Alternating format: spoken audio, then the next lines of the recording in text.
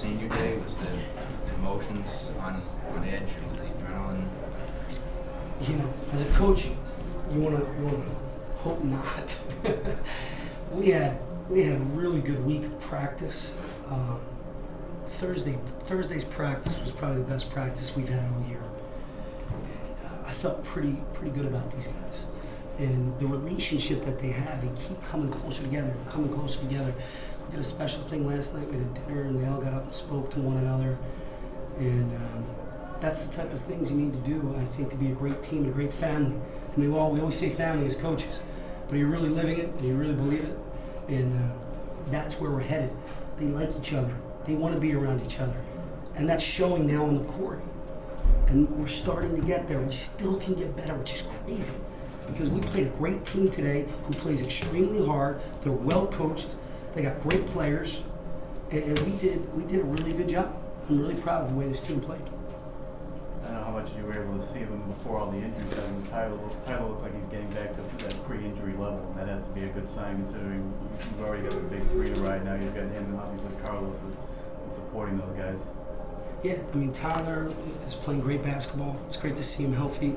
It's great to see him having fun and enjoying playing. And, you know, he's out there just playing with a clear head, playing with great confidence. And that's why I say the same thing to Carlos. I had a feeling, my gut was telling me, you know, just keep Carlos on the bench, you know, because I was kind of going with John, Jake, and Corey. They had 2 fouls. But I think when Carlos is fresh in the second half, he usually turns it up a notch, and he did today. Coach Woodward was commenting that, you know, going into the tournament, that it's not just BU, there's a lot of seniors going to be coming at Hartford that haven't been to the NCAA tournament. He said he thinks that's going to set the intensity level. Do you kind of agree with that? You know, guys like Blake are going to You know, I think the seniors will set the intensity level. Nobody wants to go home early. Everybody wants to get to the big dance. And the way we're going to treat it is, it's the next game on our schedule. We got to continue to play hard, continue to get better. Don't take anything for granted, and play like it's your last game. You know, I always use the term play BU basketball, which is play hard. You see it up here, play hard together, smart with pride. If we can do that the way we did it today, because sometimes you see guys in senior games, somebody trying to get theirs, somebody trying to get 20, somebody trying to do what's not within the team or within the offense. And you look at all these seniors, they didn't do that today. Everybody tried to bear down and play great defense and rebound. Sorry. That's all right. Coach, 25 fouls today to Maine 16. John and Corey both fell out. Does that concern you at all, or did you feel like that was just the aggressive effort you needed on defense to beat this Blackberries team? You know, I want to play hard, but I want to play smart. You know, I don't want just reach-in fouls or touch fouls or simple fouls. I don't want that. But I did like the fact that they were playing hard. They always weren't playing smart, but they played hard. And it was nice to see other guys step up. In the first half, and you guys obviously took that big lead, and the foul differential started to swing some way. Do you have to keep in the back of your head like how hard you can work the refs when you obviously you're right in front? Maybe they don't want to hear it as much. You know what? It may seem like I'm working the refs. I actually have just a dialogue with them. You know, it's probably nervous energy more than anything. You're just kind of talking to them. Would you say this is what I said? What do you think? No, it's nothing. No cursing. Nothing too. You know, I know where you live. It's nothing like that. You know, it's more just having a conversation. I thought I saw something different. They told me what they saw. I learned that from Jay. So. It's not like some of the comments that come out of the student section toward the refs. That are behind me. I heard some good ones today. That's what they buy a ticket. Yeah. Coach, going back to the family thing, in the second half when Brendan hit his three, a couple of the guys were just it wasn't just Brendan smiling, it was all the guys. And when John hit the deck after a fast court break, it wasn't one guy helping him up, it was all 4. Was that something you focus on at halftime, saying this is your last half here at Case? Or is that just a transition? You see it also in practice? No, we see it in practice. It's something, these guys like each other. They like being around each other. That, for a coach, that's the biggest thing. We're getting good chemistry. We're starting to know our rotations. And we see it in practice, and it's starting to show in games. And I've been preaching that for a month now. Guys, understand, we practice one way, and then we play a different way in a game. When are we going to take practice and transfer it to a game? And I think today we did. I think Binghamton we did.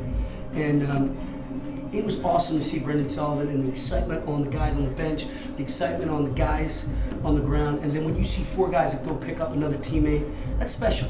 That's family, and that's a team headed in the right direction. Going all the way back to late October when practice started, you were telling us that one of your goals is for this team to be the best team it can be at the end of the season. So now that the end of the season is coming up, do you feel like you're close to that now? We're getting close. I'm really thankful that you remembered that. I appreciate that. We're getting close, but I think we can be better. I really do. I think we can get better. I think we can get some more out of some other guys. And I think some other guys can step it up in the scoring end and on the defensive end. And to me, that's scary. And to me, that gives me, that's the excitement I feel right now going into Monday's practice.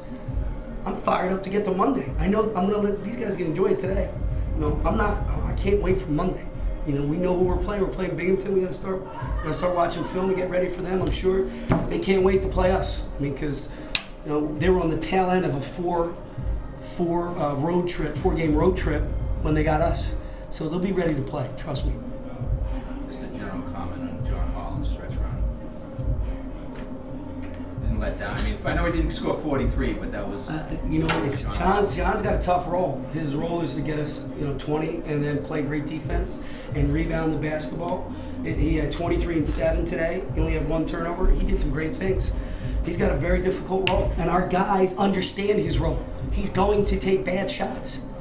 But, he had 29 a couple games ago. He had 43. Now he has 23 today. He only played 25 minutes. I mean, that's pretty amazing. And our guys are recognizing we got to try to get him the ball as much as we can because we're that much better when he's scoring. It's going to be scary when Corey starts drilling it or Jake starts drilling it. It's going to be scary. It really is. Coach, talk about being the best team you can be at the end of the season. Do you think that beating Maine today, I know that they went on their long road trip, emotional night, but still, Maine was still at the top of the conference a little while back. And, you guys didn't perform very well against you performed pretty well against them last time. You still didn't get the win. Yeah. But, you didn't get the wins against those other top teams in the conference like Vermont and Stony Brook. Do you think that this is an important, a hump that you had to get over heading into the conference to be that best team you can be? Do you think it's a good benchmark? It's a good question, and the reason it's a good question is because we have not beat anybody above us in a long time. And we were early on, we were right there with Vermont, and then we get the doors blown off us. I think we're healthy finally, and I think because we're healthy, we got a nice rotation now. Everybody understands their role. We're getting to be the best team that we can be. Now, is that good enough to beat Binghamton on Saturday? I hope so. I don't know. But this week of practice is extremely important because we can't even think about Vermont. We can't think about Stony Brook. We can't think about the Sunday. Don't even think about that day. You think about Saturday, and that's it. When Villanova used to go to all the NCAA tournaments, we used to put a bracket together. All we would think about is that first game. That first game was the most important thing. Didn't matter who was next. Did not matter. So we got to go and get prepared for Binghamton and be ready to play. And then if we can get that one, who knows?